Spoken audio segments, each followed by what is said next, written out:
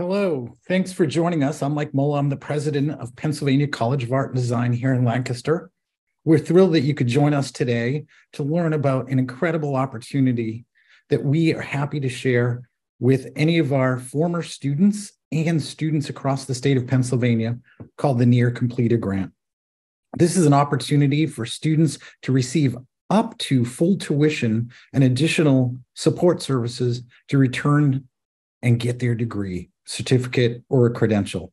And PCAD is thrilled to be part of this incredible grant through the Department of Labor in the state of Pennsylvania. I would love to introduce my team and kick it off with Linda and Justin, who will share a little bit about the grant and the opportunities that we can share with you today. Good morning. My name is Justin Phillips. I'm the Assistant Dean of Academic Affairs at Pennsylvania College of Art and Design. First off, I'm going to share the flyer for this opportunity, and it has the criteria for the grant. So to see if students are eligible to return. So do you all see the flyer here? So the Achieve project is through the state of Pennsylvania, is a grant that we work with in collaboration with the Workforce Development Board at Millersville University and Elizabethtown College. So we're excited to be able to offer tuition and support resources to returning students and also students from all around the state of Pennsylvania that might be interested in applying to finish their credential here at the college. So there are some aspects of this grant that's important to keep in mind when you think about people that are eligible or could apply for this opportunity. It is a one-year scholarship, and you have to be a Pennsylvania state resident when you have to have left college after January 1st of 2021 without degree completion. So you have credits that are unfulfilled in the institution that you're coming from or from here at PCAD. 2.0 GPA upon leaving, and that you're willing to seek employment within 12 months of completion if you're currently unemployed. If you're employed, your current employment is not within your training interest area. So this opportunity is open to folks, but there's definitely some criteria here. You have to go onto the website, and I will share links next when Linda and I talk about the website, that we have our landing page for the information. The student will fill out an eligibility form through the state, the Workforce Development Board. And through that information, that gets shared with us. And then we work as an academic affairs team to meet with the student and to kind of advise them through their potential pathways to degree or credential completion. So I'm going to go ahead and stop sharing this. And all this information is in the email that came from President Mola last Friday. So I'm going to go ahead and share our website now. And Linda and I will talk about it. And Linda, is a great chance for you to introduce yourself. So do you all see the website now? Okay, so this is our pcad.edu. And then if you go on the website, pcad.edu, down here, there's a banner, is your degree on pause. And then you can click on that and it'll bring you to our near completer landing page that's chock full of information about our programs and reiterates the eligibility information that I just laid out in the previous flyer. So Linda, do you want to introduce yourself?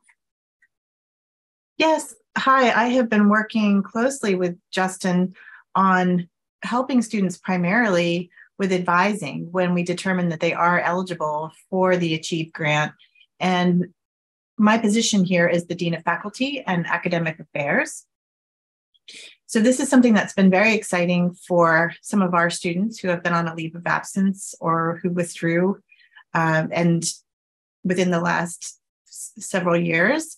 And it's been really exciting to be able to sit down with them and to determine ways that they can either earn an undergraduate certificate. Those that are available and are listed here on our website for this program, and or potentially earn an Associates of Arts in Design Thinking within their major area. So as you can see, there are undergraduate certificates listed here, and they range in total credits from 10.5 to 18 credits. And the key with this grant is that the program that the students sign on for needs to be completed by June 30th of 2024.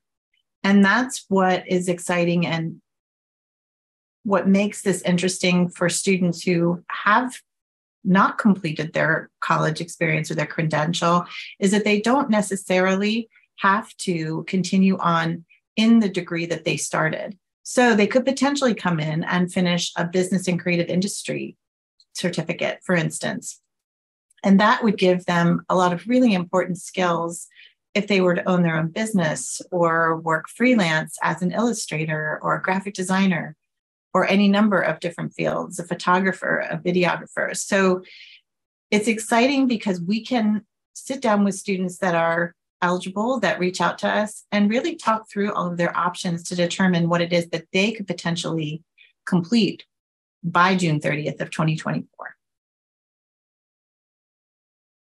Yeah, it is really exciting. And the thing that we discovered really early is everybody's different. Like there's not one, certainly isn't cookie cutter and isn't the same. No one student's the same. They all have different interests, different levels of how far they got in their education, how close they are to degree completion. So it's kind of, it's interesting for us working them through the process of re-enrolling and kind of, talking about their potential pathways and their interest in their studies. And it's been a really exciting process because of the enthusiasm that the applicants have and just the sense of gratitude. And it's been very, had some really kind of really touching moments discussing this with the students upon return, re-enrolling. And it's just been great. It's so I think everybody in this space and you watching this video can probably think of several people that you might even know, family, friends, neighbors that might not have completed a degree. So this really is a really unique opportunity and one that could really be a life changer for some folks. I definitely want to reiterate what Linda just said about the degree completion by June 30th of 2024. That's a really important aspect of the grant. So I'll show you see if you qualify. You click on this, and this just brings you to an eligibility questionnaire that you just fill out. So I think that might be it. Can anybody think of anything else they'd like to add?